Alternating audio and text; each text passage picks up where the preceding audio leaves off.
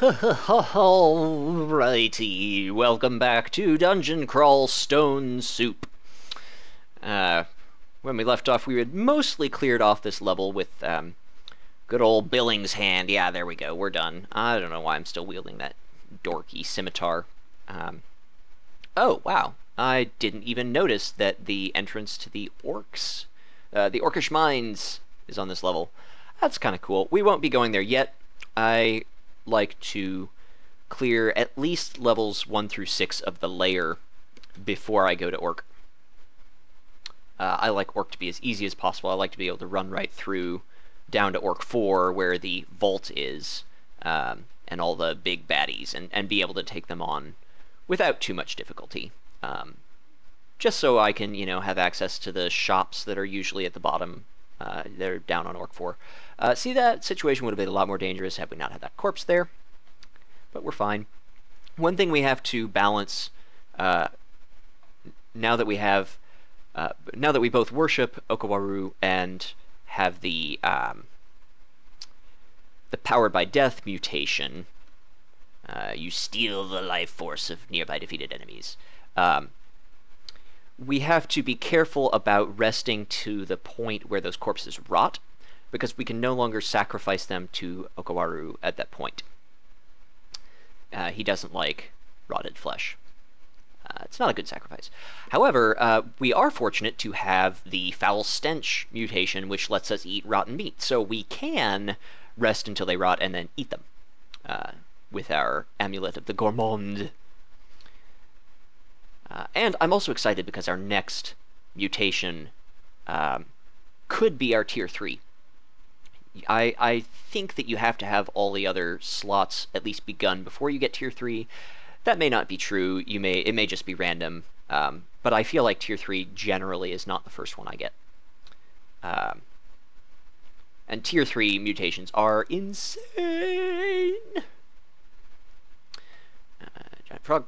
There was a phantom down there, but I'm not too worried about him. We can just fill him with arrows. There was a fantastic short story in an anthology of magic. Ooh, we almost ran right into those ice beasts. I wonder if there's an entrance to an an ice cave here that I haven't been noticing the messages for because I've been a chatterbox. Switch to the Bow of Flame.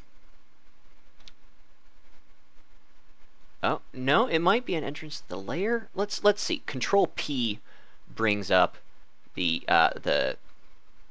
log of messages. Okay, no, I don't think that's an ice cave. I don't see any messages. Ice caves are temporary branches similar to volcanoes and baileys and ossuaries and sewers. Man, this is really stupid. I don't know why I'm just standing here shooting off arrows in the middle of a room with an unknown number of monsters down there. Yeah, that was dumb. Okay, we're much safer now. This yak is all up in our grill, but we can just machine gun him down. Okay, let's go ahead and eat this yak. Get up to very full. I always like to be very full or engorged when I have an Amulet of the Gourmand. Oh, we have even more flesh than I thought. Okay, because there's no reason not to, really, unless you are starving for piety for some reason. You accidentally hit the 5 key, the rest 100 turn, or rest until healed, or 100 turns, whichever is shorter. If you accidentally hit that 20 times and lose some piety with Okawaru and then something sneaks up, I can't think of a situation where you would instantly need a whole bunch of piety, but if that situation were to occur, we would not have to worry about going hungry while sacrificing all the corpses we came across, because we would have a higher food clock. It also lets us sort of indiscriminately sacrifice things to try and gain piety, rather than having to keep track of it.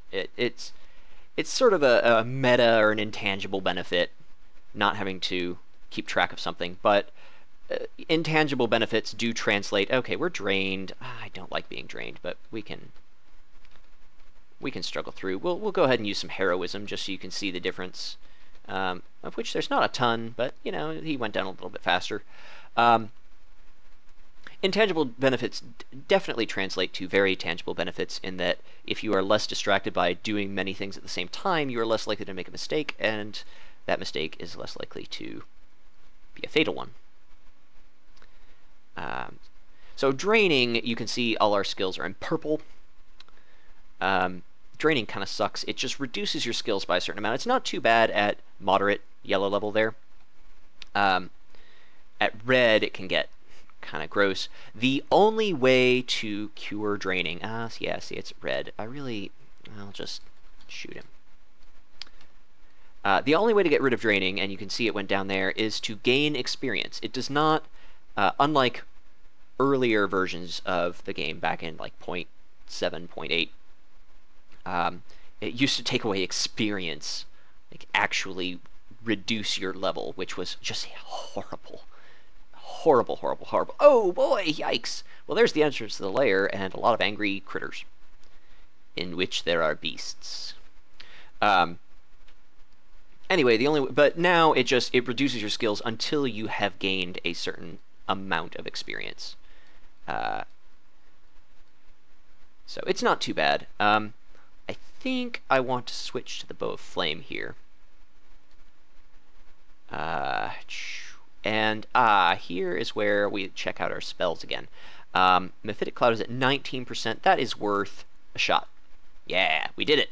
Okay, see the question marks by the yak and the elephant? That means they are confused. A thing that I love. And you will notice that this crocodile, without us really doing anything to it, although it may have been an arrow that we fired and missed and hit while he was not in our line of sight, it is probably the case that the elephant, in its confusion, trampled over this crocodile. And dealt damage to it for us, which is quite handy. If it had killed it, we would not have gained any experience for it, which is a shame. Only your summoned creatures give you partial experience for their kills. But, you know, it's still a monster down. I would rather miss out on the experience for one monster and be guaranteed to survive a fight than get a little more experience at the risk of death. Experience does you no good if you are a corpse. So, the fact that they are confused is great. They will wander around in different directions. They can still attack you if they're close, although they have an increased chance to miss, and they can hit their allies, which is great. If we were near lava or deep water, they could also fall into the water or deep lava and drown. Elephants might be tall enough to survive deep water. Nothing survives lava, particularly, unless it's flying, but, you know, whatever. I thought the elephant was dead in my haste to proceed to the lair. I did not allow for the fact that the elephant might not be dead. Fortunately, we have well, one corpse in range, I suppose. So we have a little bit of increased regen. We can go ahead and try to kill this elephant. If we need to, we can Arrow of Dispersal it. You see it trampled us. It'll shove you backwards. This is why elephants are dangerous, amongst other reasons. I mean, they hit hard and whatnot. But if you are trying to stair dance, if you're trying to, you know, climb up and down stairs and pull monsters up with you so you fight fewer of them at once, elephants can trample you off of the stairs as you're trying to ascend, and you fail to ascend, and instead get trampled by elephants. Fortunately, that was fine. We did pretty well there.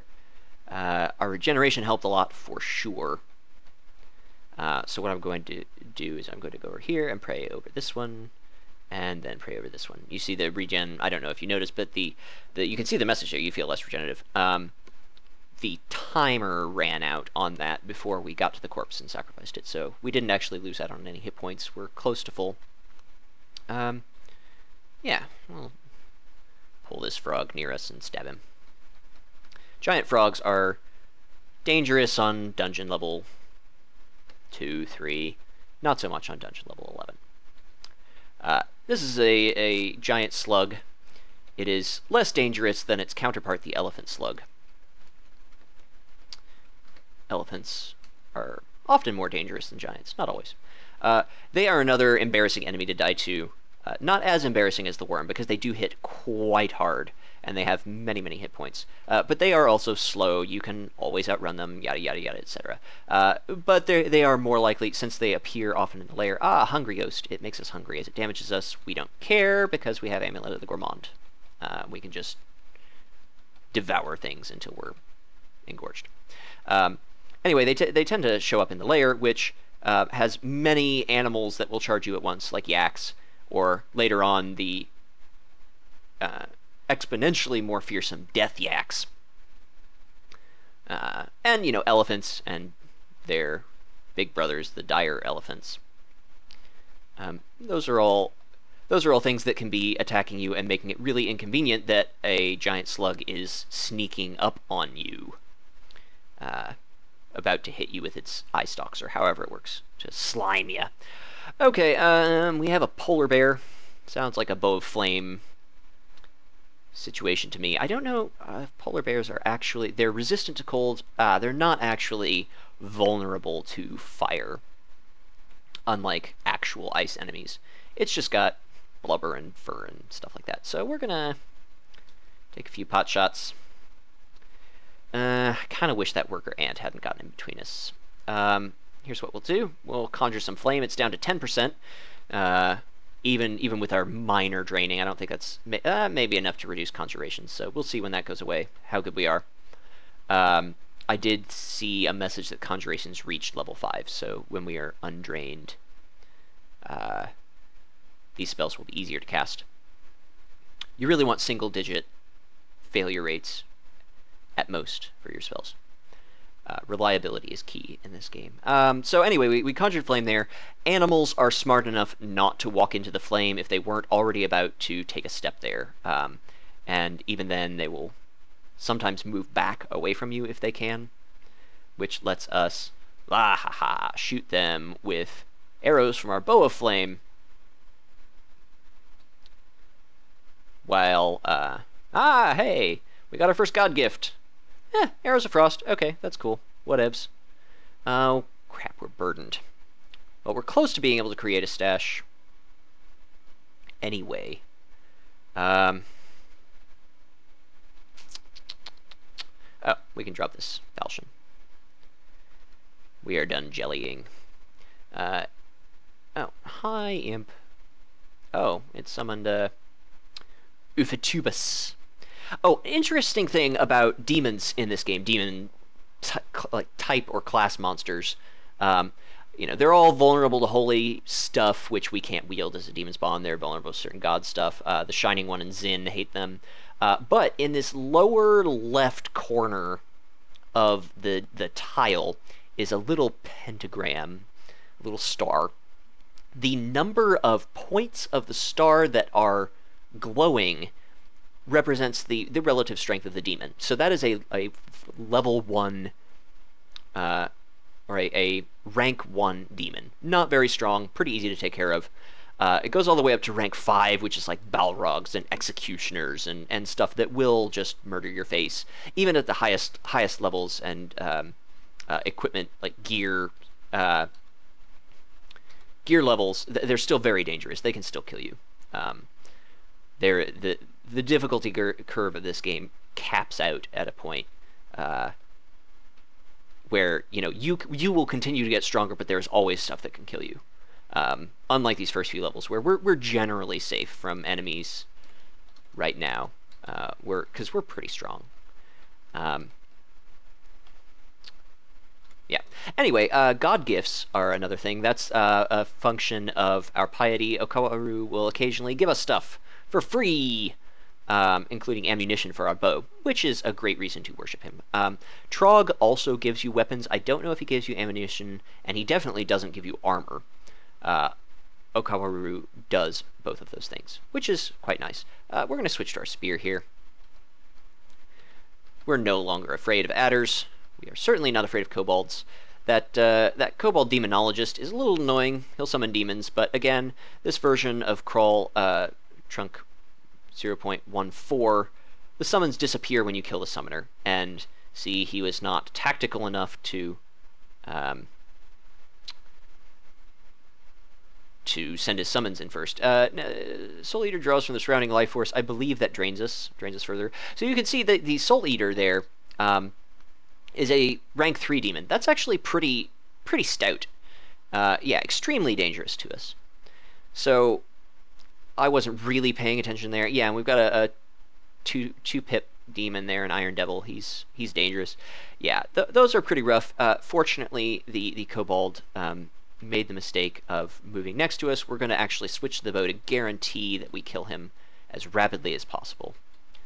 There we go. So that we don't have to worry about any of those demons ruining our day. And see, our draining is gone. We can look at our skills. They're back. Oh, wow. We were drained quite a bit, or we have gained quite a bit of experience in conjuration. So that is good. I'm going to turn off Poison Magic. I should have turned it off as soon as it hit 3. So you'll see we turned on Fire Magic and Poison Magic at the exact same time. We have gained the exact same experience split between both. That is the difference an aptitude makes. Across 3 levels, 0.6 less effective for the Fire Magic because of that -1 aptitude. So it's not huge. -1 is not a really big deal. But you could see how -2, -3, -4, and -5 are really rough. And pluses are beneficial in the opposite manner. Our invocations increases quite rapidly, and in fact we're going to go ahead and turn invocations back on because no, we still aren't at 5 pips of piety. Soon we will get finesse, and we want that to always be usable. We want a 0% or near 0% failure rate on that ability. I feel less regenerative. I guess there was a corpse around there that I missed. Anyway, yeah, because finesse is one of our panic buttons. It's not the strongest. It's not as strong as, say, Luganu, the god of the abyss, or god of chaos in the abyss. She provides outstanding escape buttons. There's a streamer that maybe it was Hito. I don't know. There's a streamer that had a Demonspawn. I think it was a Demonspawn Abyssal Knight. Abyssal Knights begin with ugly things are a little scary, but only if we get more than one of them hitting us at the same time. So we should be good here. Yeah, Abyssal Knights start off worshipping Luganu, as Chaos Knights start off worshipping Zom, and Berserkers start off worshipping Trog. I think there might be another Zealot class currently. The purple corpses, the corpses in purple text, are mutagenic corpses. It means that it gives you a mutation if you eat its meat. You cannot accidentally eat mutagenic meat. You must type Y into, do you really want to eat this mutagenic meat? And it's, I think, more often than not, a bad mutation. Man, we have not had good luck with armor so far. Fortunately, we have had good luck with remove curse scrolls. So, huzzah. We have an unidentified potion or 2. Let's go ahead. Okay, cool. Brilliance. Oh, crap. I meant to hit identify and not test quaff that. Fortunately, it was just a potion of Berserk Rage. We will be very angry for a few minutes and get really hungry. Oh, crap. There's a jelly on this level. We should not just stand around doing nothing. We should recklessly assault this ogre. That slurping sound was the indicator of... let's see. Let's pull out our bow of fire for this ice beast. Slurping sound is the indicator that a jelly has eaten an item on the ground, and I want all of the items. I want to have all of the items if I can. Unfortunately, we have no way of telling where that jelly is from here. We can eat the yak if things will ever leave us alone. Oh, there's a centaur there that I didn't even see. Okay. Oh, this is a little scary. We'll run away, keeping the polar bear between us and the centaur, so the centaur will not fire until he moves to the side. That is good. Now I wish I had that potion of Berserk Rage. We have to take time out to eat a cheese. That takes 2 turns. Not great, but... Oh, okay, it does say a distant slurping noise, so we can tell that it's somewhere a little further away from us on the level. Oh, piffle puffle. Yep, I guess we just shoot arrows. I'm aiming at the centaur so that if it misses the polar bear, the arrow will continue to fire. You can... Oh, there it goes berserk. We have to be very careful now. Oh, wow, yeah. Very careful indeed. Let's heal some wounds.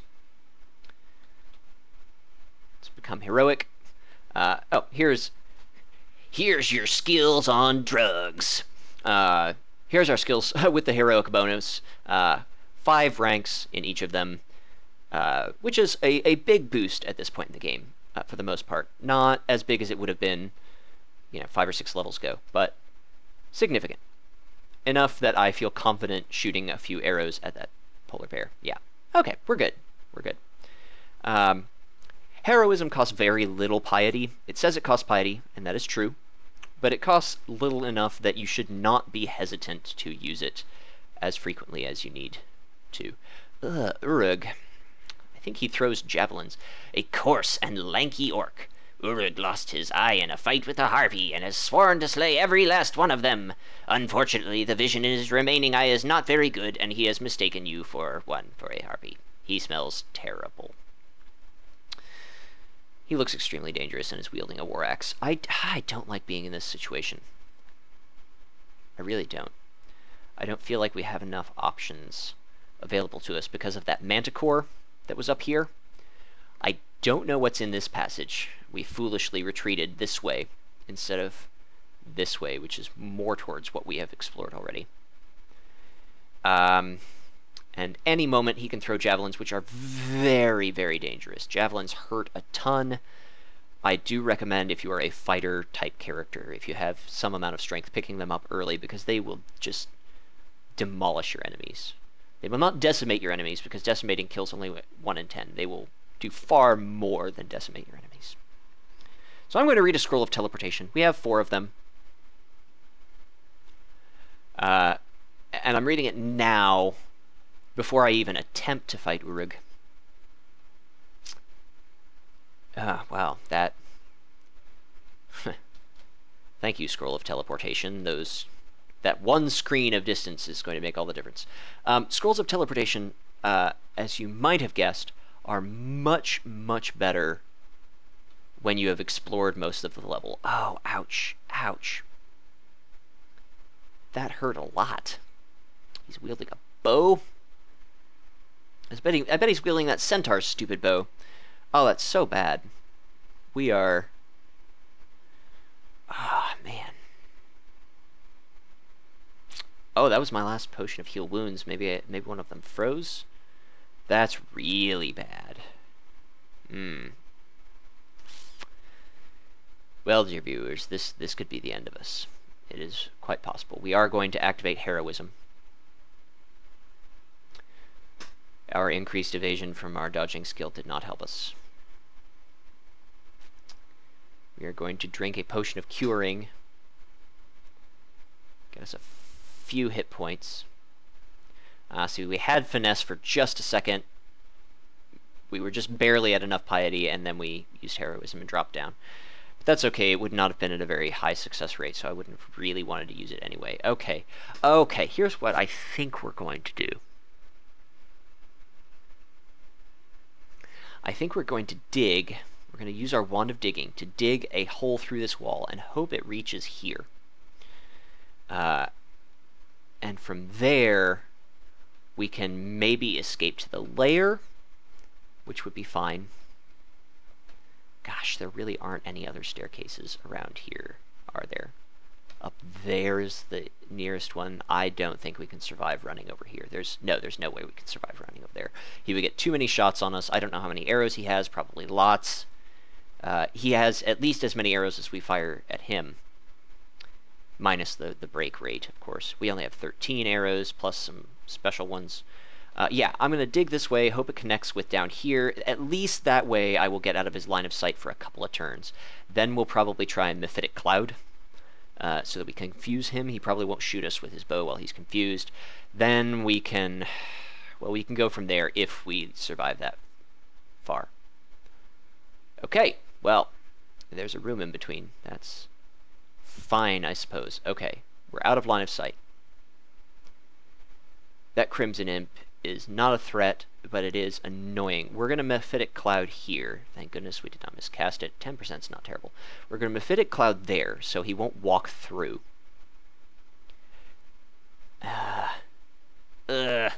He can see us.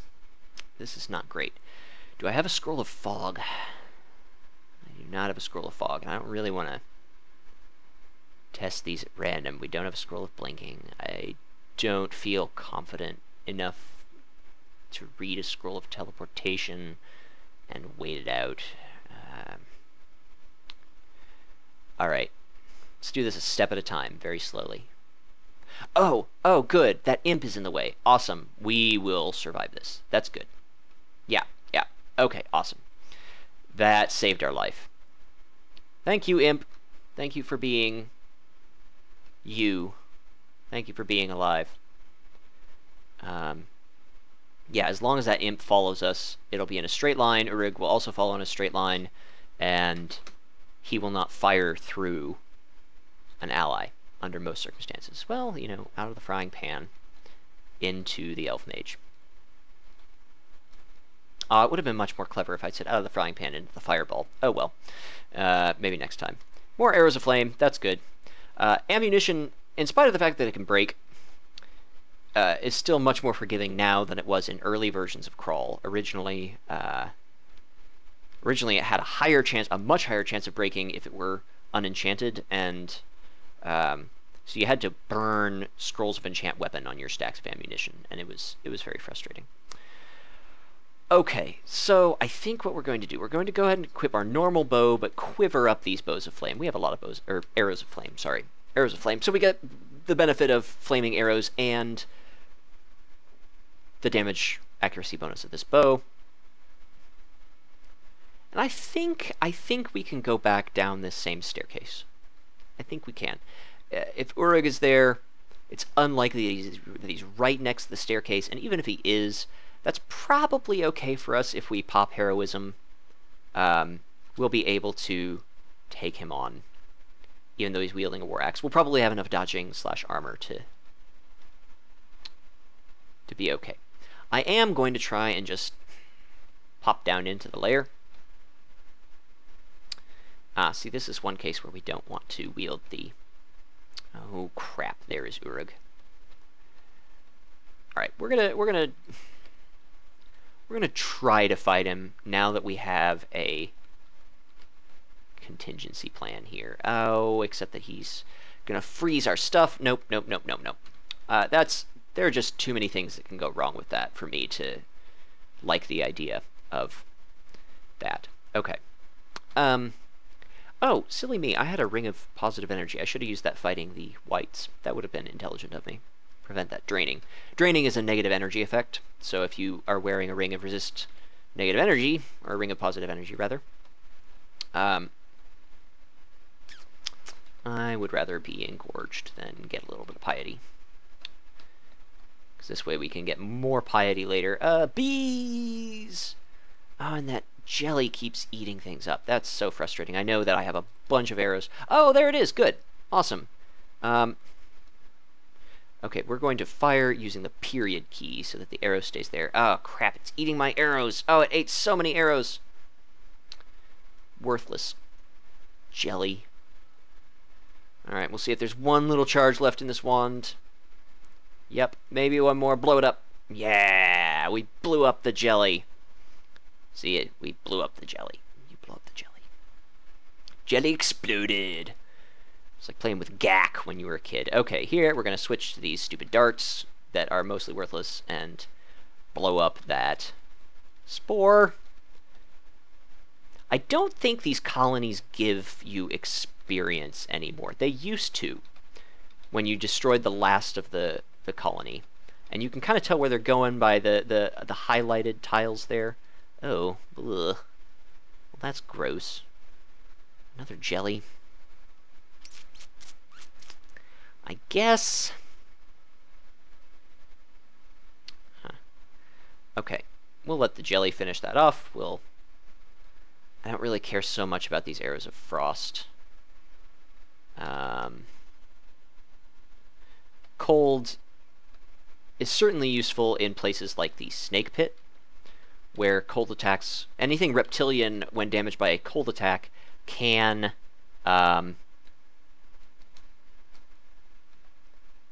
sorry, they can suffer a slowing effect every time they're hit by a cold attack. So if you hit them with cold arrows or cold spells or whatever, it can make them easier to fight. But that's really the biggest benefit to cold, aside from the additional damage. Man, all these jellies. I wonder if there isn't a layer or an entrance to the slime pits around here. I thought, though, that it only appeared in the layer itself. Man, I hate... Okay, it didn't have time to eat those arrows. That's fine. Why I'm running around willy-nilly with Auto Explorer is beyond me. Okay, that red barbs means that the manticore has stuck its spines into us, and we have to wait a couple of turns. Oh, yikes, electric eel. Run away, run away, run away, run away. Electric eels are brutal. They shoot lightning bolts at you. And I do not have resist electricity, so that is a frightening prospect. And they shoot them at an alarming rate. They shoot them every turn, I believe, if not slightly faster. Man, that's a really tough... Oh, that's because I was using arrows of frost like a dummy instead of switching back to flame. Okay, whatever. We're being a little bit careless here, which means... and this video is a half an hour. I am going to take a short break because I'm getting distracted and I'm rushing through things, and I don't want this to be the last video that you, dear viewers, see. So I'm going to go ahead and end this video, and we'll see you soon when we return to the Honorable Judge Hand on level 11 of the dungeon.